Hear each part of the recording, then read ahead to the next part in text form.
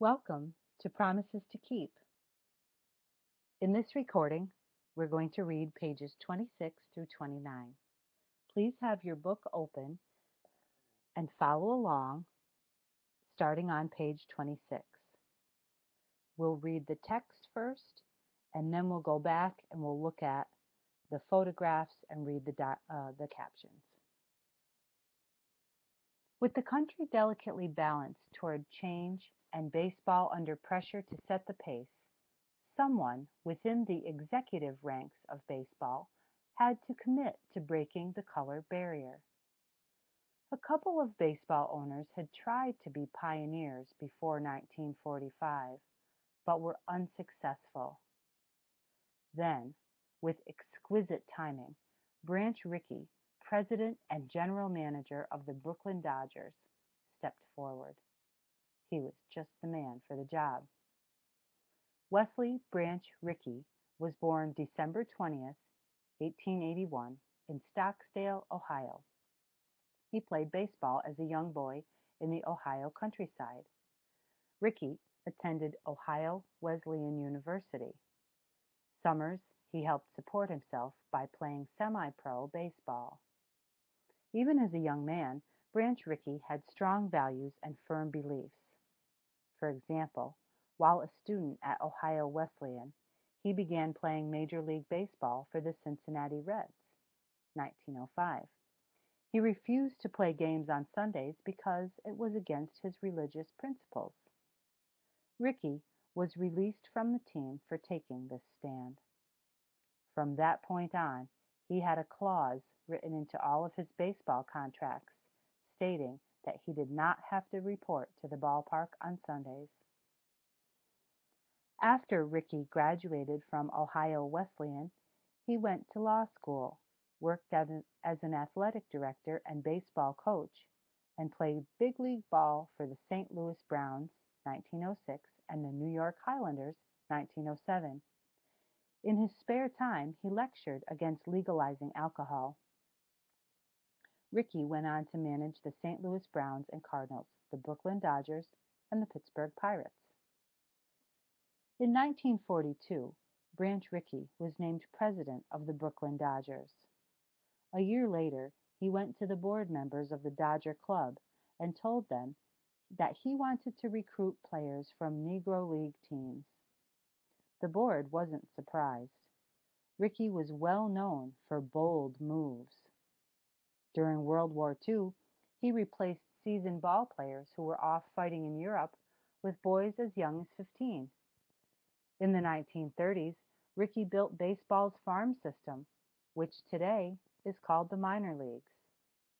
When Rickey first proposed integrated baseball, the commissioner of baseball at the time, Judge Kennesaw Mountain Landis, was firmly against it. Landis died on November 24, 1944, and the new commissioner, A.B. Happy Chandler, took the opposite position and said, "I don't believe in barring Negroes from baseball just because they are Negroes." Branch Rickey agreed. There were two basic reasons why Branch Rickey wanted to break baseball's color line. First, he deeply believed in equality and thought it was unfair to keep black ball players out of the major leagues.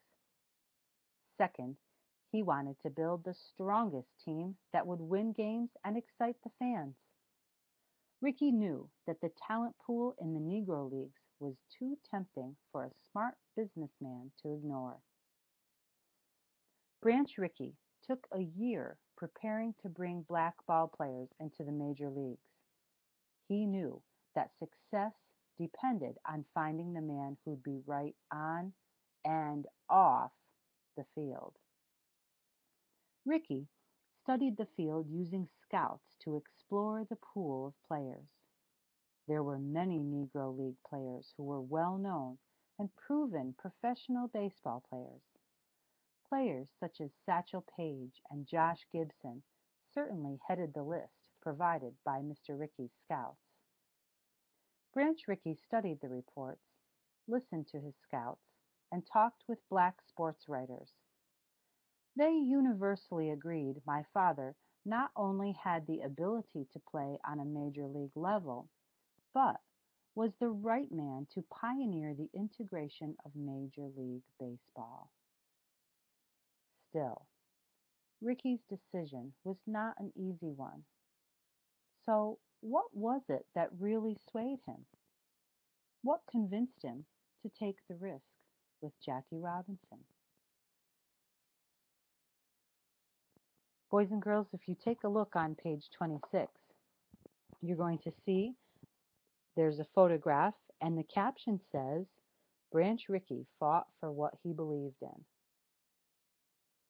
On page 27, it looks like a magazine page that also has a photograph of Branch Rickey with a photograph of Jackie Robinson. The article title is A Branch Grows in Brooklyn. It says Look magazine, one of the leading magazines of its time, profiled Branch Rickey. And when you profile someone, you examine that person and study the person to see all the different details and unique facts about that person. Let's get back to Sharon Robinson's question here at the bottom of page 27. She says, what convinced him, Branch Rickey, to take the risk with Jackie Robinson? So why did Branch Rickey choose Sharon's father?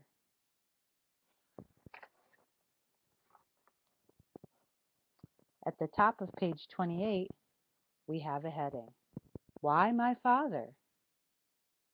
I don't know about you boys and girls, but I pretty much figure she's going to tell us. Let's find out.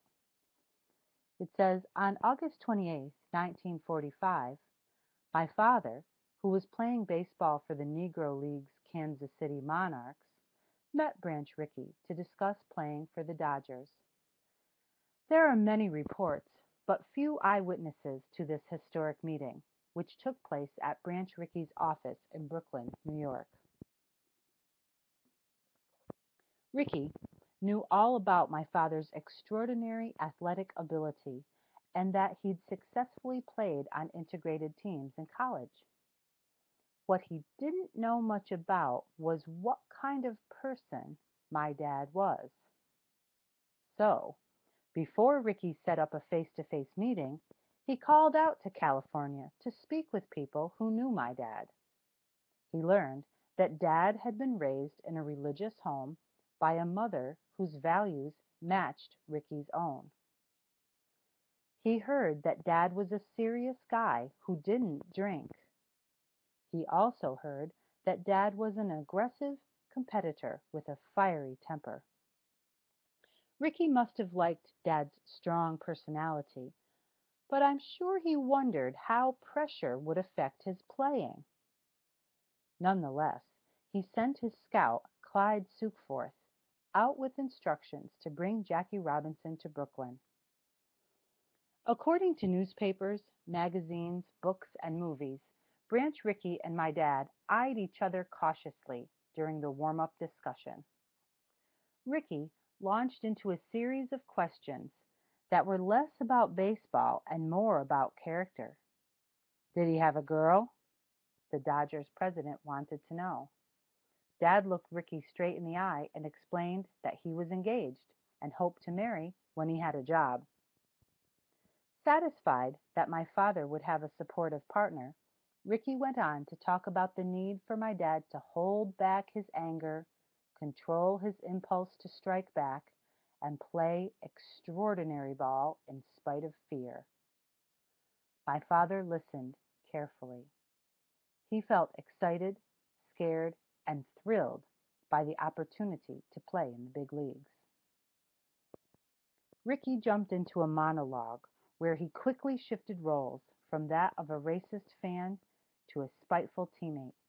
He taunted my dad with angry, mean insults. My father leaned forward, hands fisted, feet planted firmly on the floor. I can only imagine the thoughts that must have run through his mind. This was more than just a chance to play in the majors.